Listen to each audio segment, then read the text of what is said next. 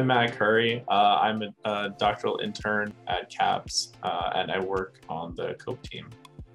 I'm Chris Mito, psychologist and member of the disordered eating team at CAPS, which is called COPE.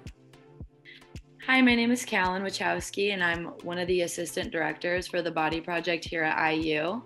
The Body Project is an amazing way to implement societal change within our campus here. What it is that we run a workshop. The workshop is once a year, but you can get involved twice a year. But the workshop, basically, the point of the workshop is that there's a 60% improvement in body image through members who go through it. So that's really, really great. It is based in Panhellenic, but anybody can get involved. You can get involved in a couple ways. The first great way to get involved is to follow the Instagram, which is at IU Body Project. And then another way you can get involved is you can actually attend the workshop and see for yourself how great it is. To do that, you would email bproject@indiana.edu. And then once you go through that project, if you want to be one of the people that leads the project, you would email that same email and then go ahead and get trained to be a peer leader. And we hold those trainings twice a year. All enrolled IU students who paid the health fee have 2 free counseling visits every semester. So it is free to get started at the counseling center.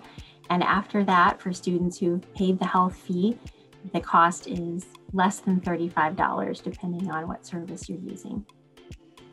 The most important thing is to not wait for the friend to come to you.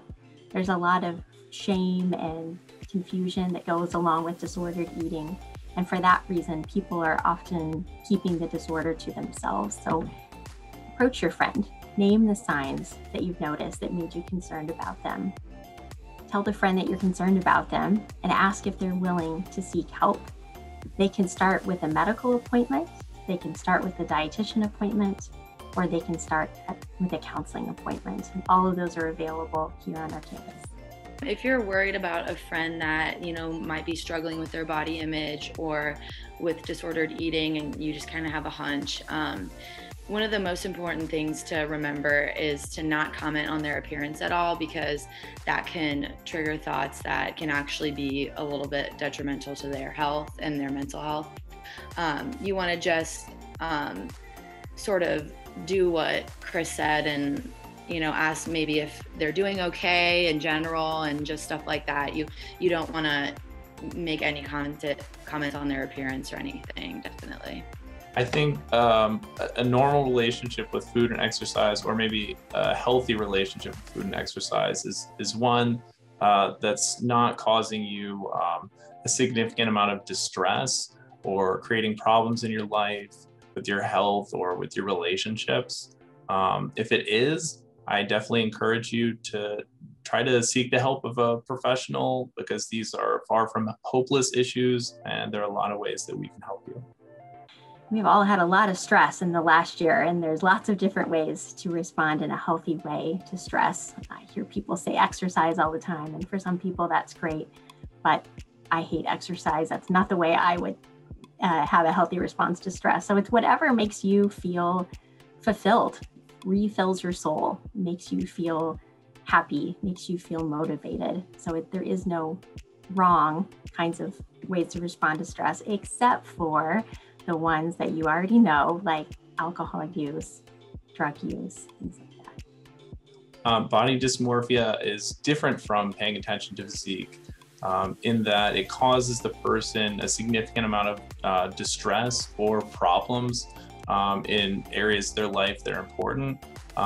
It also involves what the person perceives to be a physical defect in their body that other people can't see, or something very minor.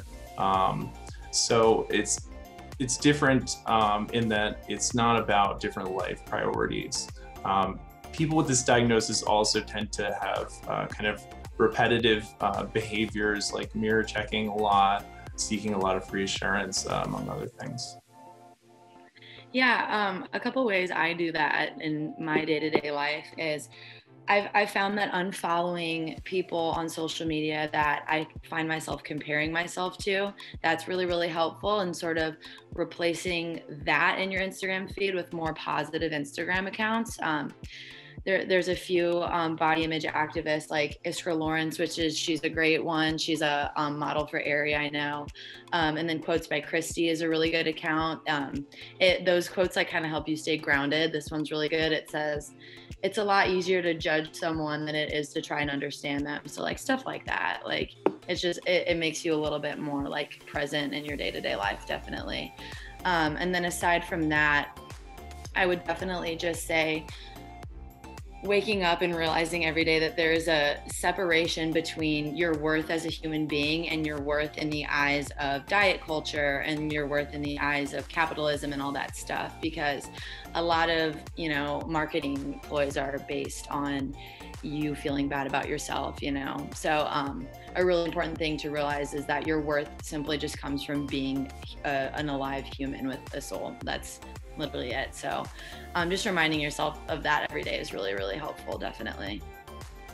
Research studies have been very clear in showing that when we speak out loud or to ourselves negatively about our bodies, about what it looks like, about what we're eating, about exercising or not exercising, or when we say those things about other people's bodies and exercise and food intake, all that negative body talk has a negative effect, not just on the person who said it, but also on anyone else who overhears it. It's toxic, it's infectious.